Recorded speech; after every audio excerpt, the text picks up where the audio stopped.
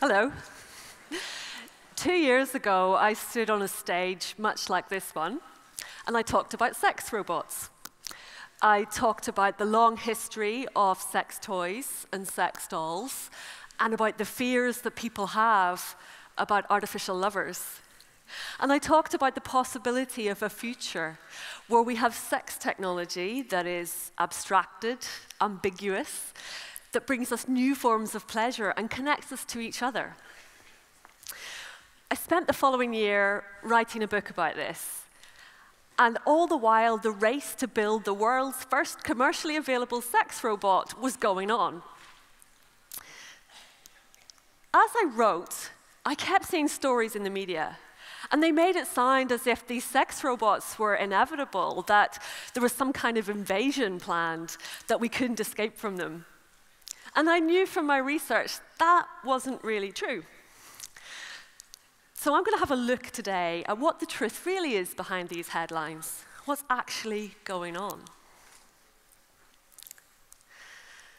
There's this fear, this worry, that perhaps people, and by people they mean men, because sex robots are overwhelmingly aimed at heterosexual men, that people might replace their partners with a robot. And in fact, this newspaper went as far as to say that this could be the end of sex, that people would replace their partners and they wouldn't be able to tell the difference between a robot and a woman. And I think that's very unfair to the men. And this is why. Let me show you what sex robots are like today, because they don't really exist. There's just a couple of prototypes out there in the world, and that's it. So here they are. So these are the two most advanced examples. Really, this is all that's there. The one on the left, that's Samantha, or that's Samantha's head. But Samantha also has a body. Samantha is a sex doll, and she has some sensors in her body and some vibrating motors. And she has an artificially intelligent personality. She can react to you. There have been about 25 versions of Samantha made, but she's no longer in production. The one on the right is Harmony. Harmony is created by an American company called Abyss Creations. Harmony is a sex doll from the neck down. She doesn't move. She can't stand up on her own. But she has an animatronic head. Her head can move. She can smile, blink, move her mouth. And she also has artificial intelligence. She can chat to you like a chatbot. Here she is.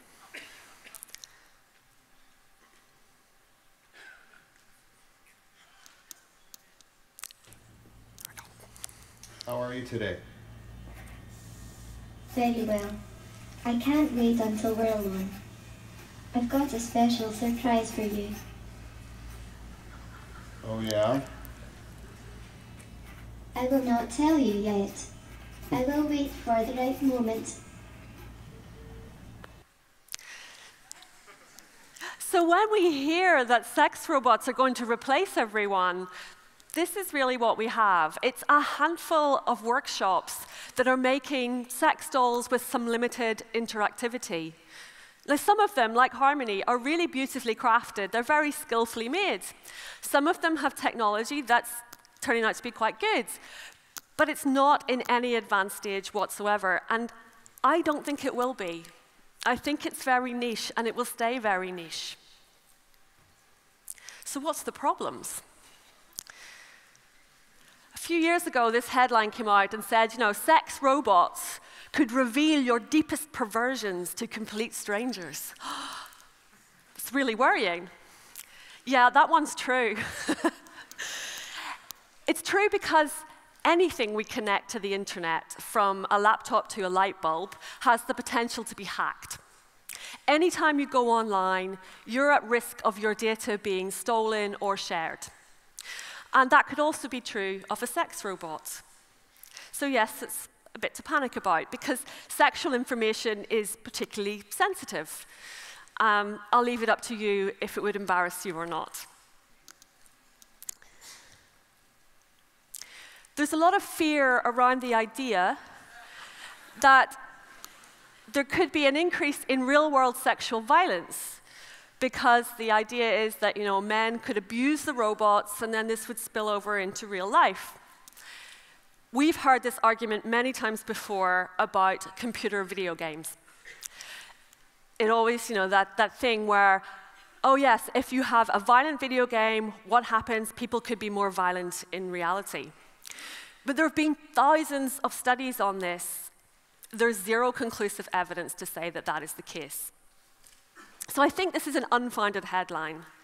And where it says that there is a sex robot with a frigid setting, that was referring to one particular type of sex robot that doesn't even exist. So I don't think that there's any fear that this will happen in real life, because the closest parallel we have is the sex doll. And I've talked to people who own sex dolls, and by and large, they are incredibly respectful and they cherish the dolls and treat them really well, as if they are in a relationship with them. They don't want to harm them. So I think this is a moral knee-jerk reaction. But if it's a moral knee-jerk reaction, what does this headline mean?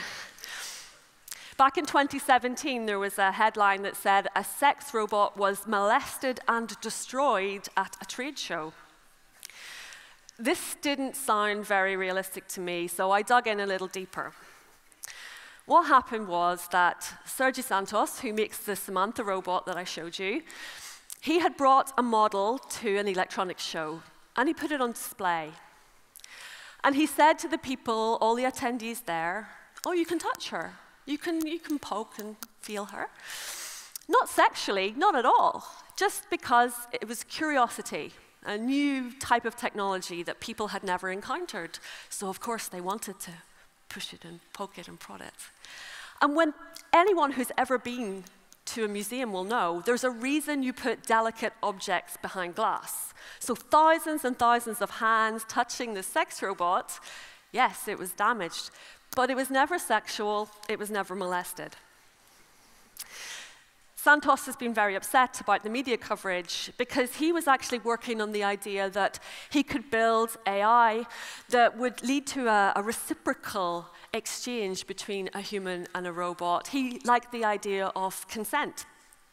And this disturbed him so much that he's now stopped production.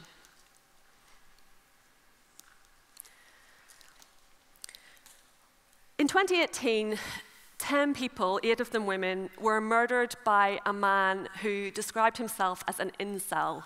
It's short for involuntary celibate. Incels are people who feel they are owed a fundamental right to sex and they aren't getting it. They're very bitter about this, and they hate women, and they plot and plan vicious attacks on women, and sometimes they carry those out. Opinion columnists were very quick to suggest that maybe a sex robot would be a good solution to redistribute sex. But I don't think that's the case. This is not about access to sex. Incels are about hatred towards women, and I don't think we can engineer out misogyny.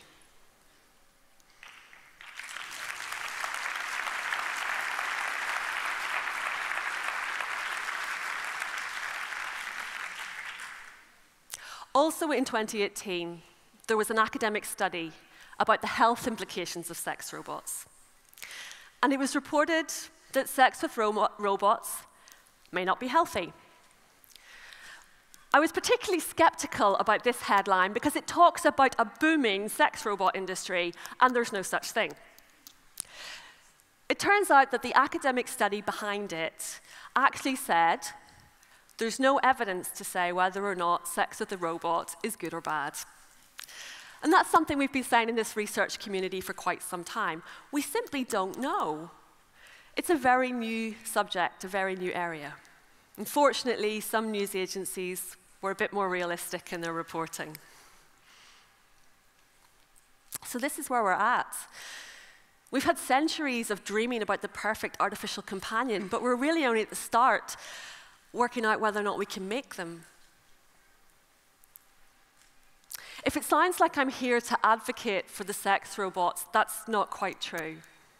I have my concerns as well. But as a scientist, I want to see an evidence-based approach. I don't think we can make moral, knee-jerk reactions. The sex robot market is small. In its current form, I don't think it will grow. I think we can do better than that. We're going to have to learn to live in a world that contains robots in many different forms, and we'll have to adapt to that. Bit by bit, robots will come into our lives, and we'll adapt to it.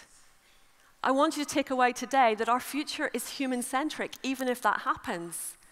We are still the people in charge. We've adapted to things over and over again throughout our entire existence. Every time we create technology, we adapt to it. We adapted to writing, to the printing press, to the book, and to the newspaper. And we adapted to the sat-nav and the smartphone and the voice assistants in our homes. They were all once really alien to us, and now we just take them for granted. Technology is a fundamental part of our humanity. And I think that the really fun question is, where's it going to take us next? Thank you.